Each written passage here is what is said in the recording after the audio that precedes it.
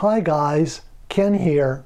Last year I did a video on how to add a vestibule to my Eureka Backcountry tent. I took a ground cloth, cut a section of it out, and then velcroed it to the existing rainfly. I've used the tent and vestibule many times in many rainstorms during the past 11 months. They performed great. The tent was roomy and dry. My boots and backpack and cook stove also stayed dry in the vestibule. This video shows me using the tent this last weekend during heavy rainfall. Don't chicken out and cancel your camping trip just because rain is in the forecast. Some of my best camping events have been during rainstorms and flash floods. My tent weighs 3 pounds, 14 ounces, and has a floor size of 8 by 3 feet with a dome height of 3 feet 2 inches, roomy for a backpacking tent. As you can see, I stayed dry all weekend. I left my window open, and this was the only part of the tent that dripped water.